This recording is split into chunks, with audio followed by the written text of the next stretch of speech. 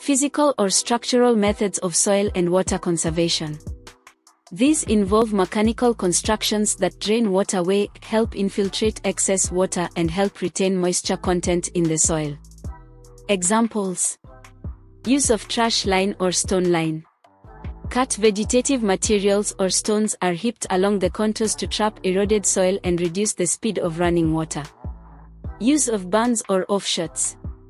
Bunds are formed by heaping soil along the contour.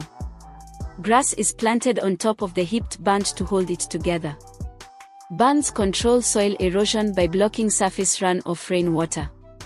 Use of cut-off drains or diversion ditches. A cut-off drain is an open trench with a wall of heaped soil on the lower side.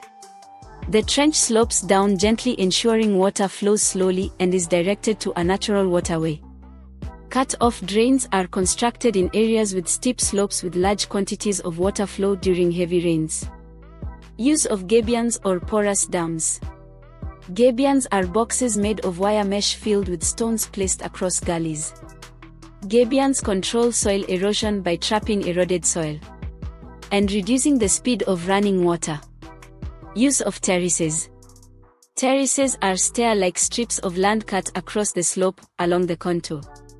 Terraces slow down the water as it's flowing down the slope, allowing most of it to sink slowly into the soil. Importance of terraces. They create a wide flat area, making mechanization possible.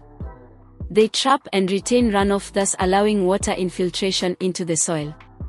They allow soil contained in runoff to settle down. Terraces reduce the speed of water flowing downhill, thus making it less erosive. Types of terraces used in soil and water conservation. Fanya-juu terraces. They are made by digging a channel across the slope and heaping soil on the upper part of the slope. To maintain the heaped soil, grass is planted on top of the heap. Fanya-chini terraces. They are made by digging a channel across the slope and heaping soil on the lower part of the slope.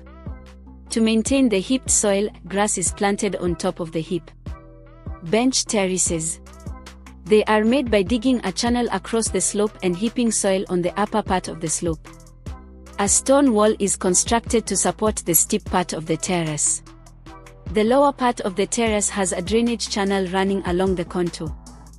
Bench terraces are best constructed in steep areas where high-value crops such as coffee are planted. Broad-based terraces. The terraces are wide while distance between terraces, the stair-like strips of land, is shallow. The terraces are wide, thus allow machinery to pass over them. Narrow-based terraces. The terraces are narrow while distance between terraces, the stair-like strips of land, is deep. The terraces are narrow, thus do not allow machinery to pass over them.